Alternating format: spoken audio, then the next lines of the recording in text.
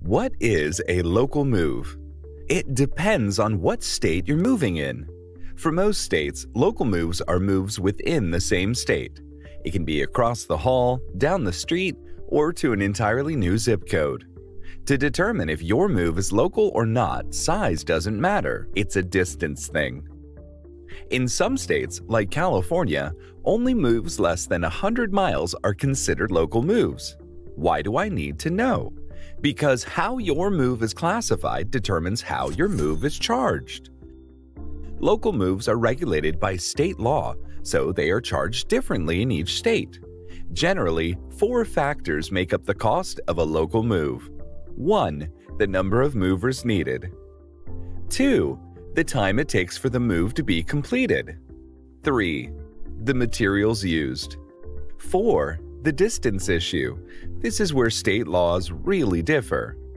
Not sure how moves are charged in your state?